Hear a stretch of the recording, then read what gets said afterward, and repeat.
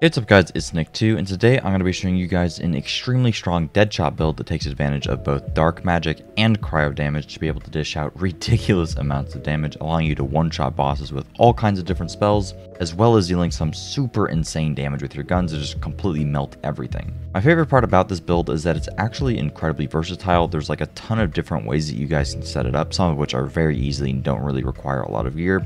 You also have a ton of options when it comes to what spells you want to use. If you have a certain preference, you can just slap that spell on and it will do some pretty good damage. So that ends up making the build a ton of fun to use for different scenarios. You also can actually have a crazy amount of survivability as well if you choose to. Overall, the build is a ton of fun to use. Just constantly spamming my spells is some of the most fun that I've had in this game, and I really hope that you guys enjoy it just as much as I do. This build is also going to be absolutely perfect for clearing chaos chambers insanely quickly, so I'll have a super fast chaos chamber 35 run at the end of the video, so stick around if you guys are interested in seeing that. Otherwise, let's just jump into the build. If you guys enjoyed the video, please make sure to drop a like and subscribe for videos similar to this one. Also, there will be a Clawbringer build, which will probably come out tomorrow or the following day, so make sure to be on the lookout for that. Alright, so let's jump into the build. Everyone say hi to Kitty, climbing over there. Alright, so like I was trying to mention earlier, there's multiple different ways that you guys can set this up, and it actually kind of depends on your preference. Ultimately, what I have set up right here I don't think is perfectly optimal, and I'll explain why. It kind of has to do with my class item, but that's where there is a lot of variation. You can set this up with a pure pixie build that's fully going to build into those and have those absolutely decimate everything. You can have kind of a half and half setup, which I have, where the pixies are really good as well as the spells are really good, but it's not building into one or the other super heavily, but mainly I wanted to have my spells do pretty good. But there's another version where you could have it be pretty much only your spells doing an insane amount of damage, and the pixies are kind of on the back burner and they're kind of just there. The main difference in how these builds are set up between each other is using the class item. So the reason that I call this build a dark cryo build is because I'm using a class item where it's going to convert 30% of my damage dealt to dark magic damage. The reason for this is previously I was using like a full all dark magic damage setup, and ultimately that build just isn't all that great if you're using like a dark magic spell, and you can't get dark magic pixies in this game.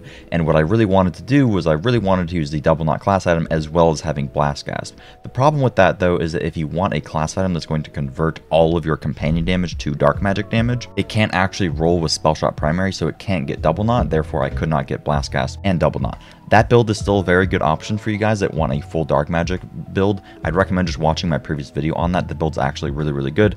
The only difference is that instead of using Dire Sacrifice, you just want to use Reaper of Bones now for the action skill active enchants. But regardless, that's why I went down this route, and ultimately a lot of the dark magic stuff just isn't as good as the frost stuff. You also just can't get a dark magic pixie as far as I know. I have never seen one of those drop, and I don't know, I've literally never seen a picture of it. I've asked people. I think I asked in that video, and that video has a good amount of views, and nobody has it. So if that just existed, this could be a full dark magic build. But anyway, this is why I wanted to do dark cryo, because I have a cryo pixie and the cryo spells are really good, as well as taking advantage of the new soaked effect with the delusion. I'll talk about some of the other options that you guys have in terms of the class item, because ultimately I don't think that this is perfect. This is I kind of just want to do this for the fantasy of it, I guess, to be able to tap into both elements.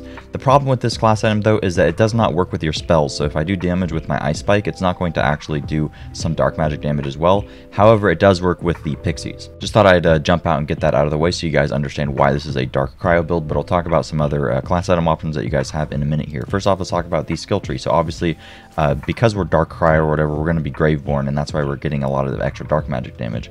But we'll talk about the skill tree in a second. In terms of the class hero stats or whatever, you just want full crit damage, full crit chance. Ultimately that's what's going to be best. And then I go spell cooldown because I want to just spam my spells as much as humanly possible.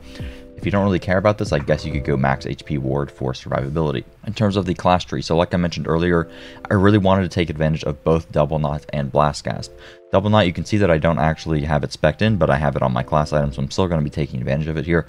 Double knot, if you guys don't already know, is incredibly broken. Basically, whenever your spell gets a critical hit, it's going to deal extra damage. That's going to double dip off of all of your extra damage modifiers, and this is going to end up doing more damage than the actual initial hit of your spell. Blast Gasp already did that, so basically this is just Blast Gasp 2.0, and we're taking advantage of both of them simultaneously, which is not only going to work with our pixies, but also with our spells. So it's going to enable us to just do a whole bunch of different damage and tap into a lot of extra damage multiple times. The reason that I'm not capstoning Spellshot is that I really wanted the Graveborn capstone for Morheim's Blessing, so that whenever we are in a boss fight, we're going to proc our kill skills such as Harvest and Ascension. Harvest is incredibly good, gives you a whole bunch of extra damage. It's currently bugged to where whenever you enter a portal, it's going to keep stacking up. So this is really strong. But even without the bug, it does a whole bunch of extra damage because it's going to pull from all the extra dark magic damage that you're scaling. So that's really good. And then Ascension is also a really good kill skill. It's going to give us just a lot of extra spell damage. So Morheim's Blessing overall really good because we're going to be spamming our spells. So it just gives us way more uptime, and I just like it more. But Lord of Edges is also pretty good. Also, the other reason for this is that the Double Knot class item will actually give you Spellshot power, and that's going to be better than Graveborn power. Graveborn power will scale Blastcast damage. I've been told that that actually doesn't do anything, though. I've told that that function of the Graveborn power doesn't even work, which is unfortunate. But getting the Spellshot power for the spell power is better anyways, or spell damage I should say. You do lose out on 1 slot 1 kill, and the extra gun damage here does scale up Double Knot, but it's not that big of a deal. In terms of what we're speccing, crit chance for the spell crit chance, really good. Magic bullets, I just do this as a comfort pick because I always have had it on, and I don't want to risk anything not working because this build is funky, or sorry, this game is funky with things not working and stuff like that. I got the reload speed here. You could put some of the reload speed into Phantom Mana if you want lower spell cooldown. Glass Cannon for extra spell damage, but if you want more survivability, like always, take this off and put on Mage Armor, and then also swap out your ward. Talk about that later. High Thread Count, of course, for the extra spell weaving sack. In the Graveborn tree, you have a good amount of different ways that you guys can set this up. Ultimately, what I have, I kind of like, but it's kind of up to you. Faithful Thralls is pretty good. We're not taking advantage of it too much. We do have our Hellish little companion guy, and we can get some Dark Hydras to spawn with Morheim's Blessing, so we can get a little bit of Faithful Thrall stacks there. But if you want like insane damage, you could use a Hydra spawning interior weapon, throw them down, and then use your spells, and then they'll scale off of the Faithful Thralls, and that'll be really good because it's a global damage modifier. So that's awesome. Essence Drain for the spell cooldown rate. Depends on how much spell cooldown you actually want. If you want to put a whole bunch of points into this, I like putting max out because I just want my spells up super often. Dark Pact for extra dark magic damage is pretty good here. Harvest, really good. You definitely want to cap out Harvest. Sanguine Sacrament, I put 2 points in for the survivability. I don't really think that you need any more than that, and it ends up being pretty good. Dark Hydra, I just have 1 point here to proc Faithful Thralls every once in a while, but you don't really need it. I've played the Stain of the Soul before. I can't really tell if I like it all that much or not. It's probably ideal to, if I wanted full damage, it would probably be better to just take out Dark Hydra, take out Sanguine Sacrament, put like 3 or 4 points here, and then whenever I'm at a boss, just throw down the inferior companion weapons to just stack a Faithful Thrall, so I don't need Hydra, but whatever. Ascension here for the extra spell damage and max health, really good for survivability. Lord of Edges, just overall damage and damage reduction. Blastcast, you already know, and Morheim's Blessing. Getting into the guns, so of course, when it comes to the pixies, you guys already know about this. You want a Fear Not or a Bloodshot shotgun. These are your 2 options here. These are going to scale off of spell and companion damage, therefore they are going to do spell damage, therefore proccing Blastcast and Double Knot. For the Furior, that's going to count as a companion, you want a Want Knot. This is going to thrown weapons explode and turn into a multi-headed Hydra. The multi-headed part is really good, and these will work for Faithful Thralls. For your other weapons, I have a Delusion. Anytime you deal damage to an enemy, they're going to be soaked, and they're going to take 50% extra frost damage, so ultimately very, very good for this build. This is another reason why we want to go Frost mainly, and then kind of dark magic after, because we're scaling our frost damage and then we're trying to convert 30% of that into dark magic and then get that extra dark magic to scale off of other things such as in our skill tree and enchants. So this is going to help out with that. The extra frost damage is really, really good there. And then I always have a Masterwork Handbow on hand just to spam reload to get a bunch of spell weaving stacks. In terms of the class item, like I mentioned, so obviously I have a Corrupted Plate Mail, convert 30% of the damage out to dark magic damage. Like I mentioned, I don't think that this is ideal. I kind of am just doing this because I think that's cool and for the fantasy of it, but ultimately what's best will probably be, so if you want to do a full spell damage, you have 2 options. One of which is having a Warped Paradigm, where ability damage is increased by 50% of your spell damage. This will scale up Blastcast damage to hit really, really hard, but you're kind of reliant on Blastcast proccing at that point. The other option is you can get one where you're standing still, and it's going to increase your frost damage by 50% and your crit chance by 50%, and that's really, really good, because Double Knot is actually going to require you to get a crit to proc, and then you're not reliant on Blastcast. You're kind of scaling up your Double Knot there, and your Blastcast actually, because you're just increasing your frost damage, which is increasing everything. Although it does require you to stand still, but honestly, if you walk up to a boss and you're pressing both of your spells, it's pretty easy to stand still, or make sure that you're standing still whenever you do that. Another option is the Smart Armor for the critical hit damage, but reducing the crit chance is unlucky, and also this is bugged right now, which I'm sure you guys know about. For my other build video, I was using a convert all companion damage to dark magic. You guys can try that out, but honestly, I don't think that's great. A lot of you guys might ask why don't you use the soaked class item, the reason is we just don't need it. If we're using the Delusion, we're going to be soaking the enemies anyway. We don't need to, you know, waste our class item to be able to do that. You always want to get one that's going to roll Double Knot and Spell Sniper. I believe you can get it for literally every other roll that I mentioned here, and you want to have spell damage and all damage dealt. You could also get spell critical hit chance if you're low on spell crit. Currently with my spell setup, I have 100% crit chance. I'll talk about how you guys can get that, but it's actually fairly easy to get, but it really depends on your spell. Ultimately, just try to get spell damage and try to get Double Knot. Any amount of Double Knot will be pretty good.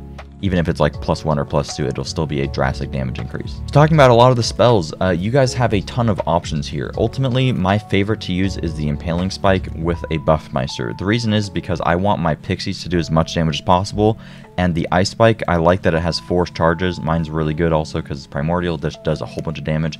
This has a really high base crit, has a low cooldown. The 4 charges, I can just spam them out, and I really like it in Chaos Chambers for being able to just see a guy and snap him away from existence far away. However, this is not going to be the best for bossing. For bossing, you want a triple Ice Spike that's going to have like ×3 or ×4 projectiles. These are going to do really, really good damage. In terms of how you want to set this up, so ultimately, if you want one spell to do as much damage as possible, you want to use a Buffmeister with Zap and Ka-Chow. This is going to give you 80% spell damage and more ability damage as well. So then your one spell, you're really buffing your one spell. But I also like this because it's going to increase our pixies damage, and our pixies are going to be really, really good for the bosses, right?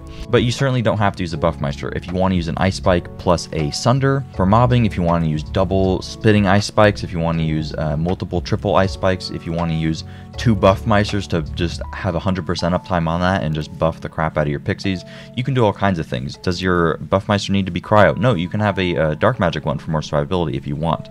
The cryo one is going to be a little bit better because it's going to pull from spell damage always, but it shouldn't really matter because all your damage is doing spell damage anyway, so I don't think that it matters, but I could be wrong on that. The guys that know all about that will tell me that I'm stupid in the comments, so feel free to do that. Ultimately, though, the Ice Spikes are going to be what's best. You could even use a Magic Barrage. The problem with the Magic Barrage is that it's only 2 projectiles. It does really high damage, but you only have 1 spell cast, and the crit chance is low.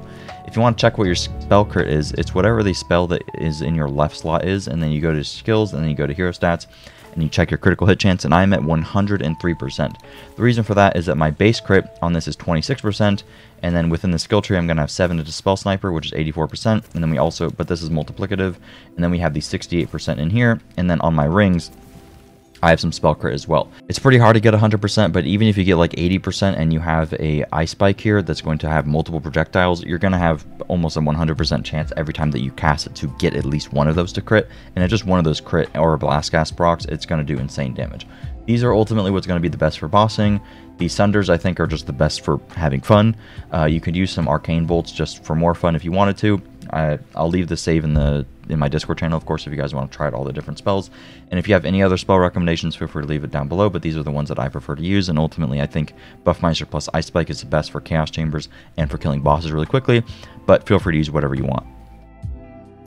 For the class item, I have a Frenzied Wrath. You want frost damage and spell shot power. You could also get dark magic here if you wanted to. All damage dealt, insanely good, and then it's a Frenzied Wrath, which is going to give you extra companion damage after you kill an enemy, stacks up 5 times. Really good. There's not a whole lot of options on the neck. I would just don't even worry about it being a Frenzied Wrath. Honestly, just try to get frost damage and spell shot power, and then all damage dealt. For the shield, you guys have a few options here. So I always use the Curse Whip for as much damage as possible. If you want the build to be more survivable, which is pretty easy, I mean, you have pretty good survivability already. You could have this enchant here where when health is below 50%, you're going to regenerate some of your health and gain extra damage. So overall, that's a really good enchant.